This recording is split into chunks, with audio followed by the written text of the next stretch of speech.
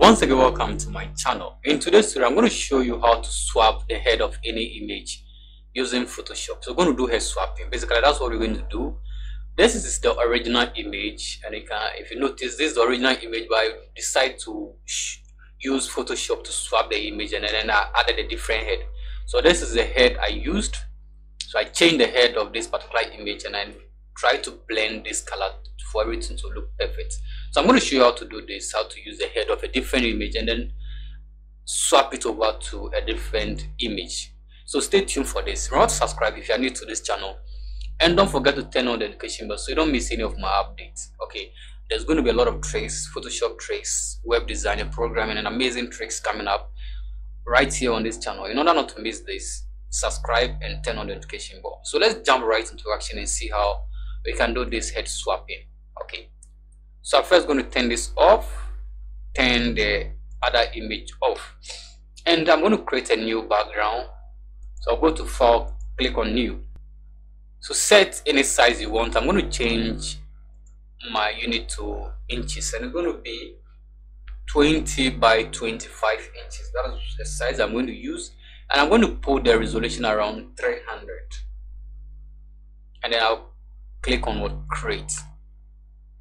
So this is going to give me a background. I'm just going to zoom in a bit. Okay, so that is perfect. All I need to do now is to get my first image, and I think I have the original image here, and all I need to do is to drag it on top of my new background, and I'm going to enlarge this a bit. I want you to see exactly what I'm doing, so I'm actually going to zoom in so that you see the perfect image I'm going to work with. It's actually my fashion design. I want to design it in, and you live in Ghana, you can just let me know and then I'll link you up. Okay, so this is the image, and I'm going to swap the head. I'm going to remove this head and then add this particular head. Okay, I have a different head over. So this is my image, and I'm going to change it over to this and try to do some blending to that. So let's see how we can bring the other image. Okay, so this is the image we're going to use. This is the head we're going to use on top of that. You can easily use the quick selection tool to actually select this, and then you can select and then cut this image on top. But I'm going to show you how to use the pen tool to do that. It is actually going to be perfect compared to this. Okay, so I'll zoom in and then use the pen tool and then just select around this image. If you don't know how to use the pen tool and then you want me to do detailed video on how to use the pen tool, just let me know at the description of this video. So you select around this image perfectly, select around this image using the pen tool. So I'm basically going to select all around this image using the pen tool and make sure I'll do the cutting. It's going to be perfect. So I'll go ahead and then just click over here and then make sure I cut all around this image. So it's just going to take you some few minutes. If you know how to use the pen tool, it won't take you too much time to do this if you know how to use the pen tool. So I'll just select all around this image. I'm not going to cut the entire image. I'm only going to cut the head, okay, including the neck. That's what I want to use. And come down here, select around this image, then make sure where I started from, I'll just join that. I'll join the anchor point, and all I will do is to right click and go to what makes selection, click OK. So you're going to select around the entire image. I can zoom out now for you to see. You can see the entire head has been selected. Control X will cut it, but just go to edit and or you can just copy from here and then go to the image you want to replace with. So I'm going to go back to edit and then click on paste. So you're going to paste this head on top of this. So we have the head over here, and then we can drag in, drag out to resize this. So let's make sure we have an equal size. It shouldn't be too much. Okay, so this size need to be equal. Other than that, it will not balance. So other than that, it will not balance. So you can see, I'll just click on this to confirm this. So the head seems to be similar now, and all I need to do is try to position it on top of this. Okay, let's zoom in and then let's see what we'll do next. Okay, so we don't want this head, the old head, to appear. We need to let this vanish, and I'm going to show you how to do that. Let's get a copy of this image. So from the layer background, just select the main image, Ctrl J on your keyboard. It's going to give you a copy of that, and let's turn one off. So what we're going to do is that the copy of this image, we're going to go to the tools menu and use the eraser tool, and let's try to increase the size a bit.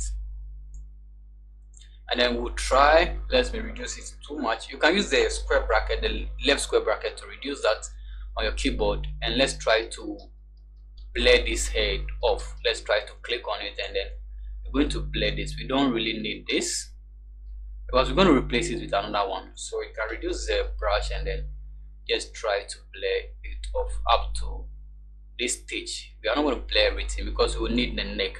Okay, so go back and then select my original, the head I want to replace with, and try to just position it on top of this. Okay, and we also need to get a copy of the head in case we want to do any change. I can just press Ctrl J again. It's going to give me a copy, and I'll turn one off. So I'm going to zoom in a bit so that we can get a perfect blending now. Okay, so from this stage, I think I need to enlarge the size a bit. From this stage, all we need to do now is to try to blend this with the original image. That's the head. So I'll go back to my eraser, select the eraser tool, reduce the brush size a bit, and then try to start clicking below this image. Okay, just click below this image, and it's going to blend this with the original image background. Okay. If you made any mistake, you can just press Ctrl Z to deselect that, and I'll go back to my original image, and then I'll try to blur that part as well. Okay, so I will just go and zoom out so that you can see what we've done so far. Okay, this is perfect up to this stage. Remember to subscribe and don't forget to turn on the notification bell so you don't miss any of my upcoming video tutorials. So I've been able to blend this up to this stage, and I want the head to move a bit to the right, okay, and then down a bit. You can use the arrow to do that. Okay, but you can see the colors are not the same. If you compare the original image, which I'm going to move over here, let me move it to the right.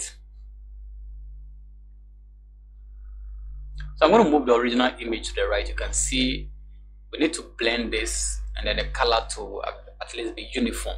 Okay, so what we're going to do is that I'm going to select this, hold down Control or Command on your keyboard, and select the head from your layer panel. It will be highlighted, and then all you need to do is to go to Image and go to Adjustment, and then go to match color. So from here, all we need to do is that the source, we need to select the source. That's the head, and then the layer, we're going to select our layer from here. Okay, so our layer, just make sure you select the right. So this is our layer, and I've selected the layer from here, and all we need to do is to click on OK, or you can just make some adjustment. You have the luminance, color, and intensity. You can do some few adjustments in order to improve on the color. So you can see what I'm doing. Try to improve on this color. You can also increase the color intensity. You can have the luminance. You can do a lot of adjustment to this color and make sure this is perfect. Okay, so I'm going to leave it around 100 for now. Okay, I'm going to leave it around 100, and then I'll click on OK. So this is going to make my color look a bit better now. Control D will deselect everything, and then let's try to zoom out. Let's try to zoom out. So you can see this is not looking perfect. Okay, so remember to subscribe for more tricks, Photoshop tricks, graphic designing. I'm going to show you a lot of tricks, web designing, programming. There's going to be a lot of tricks. So you can see if you compare this to the other image, this look better now. So you've been able to blend these two images. You're able to swap this image, and it's looking perfect. Thank you so much for watching this short tutorial. Like, come your way, remember to subscribe and also share this video with friends. And don't forget to continue to visit my video, like and share with friends. Till I come your way again. Bye bye.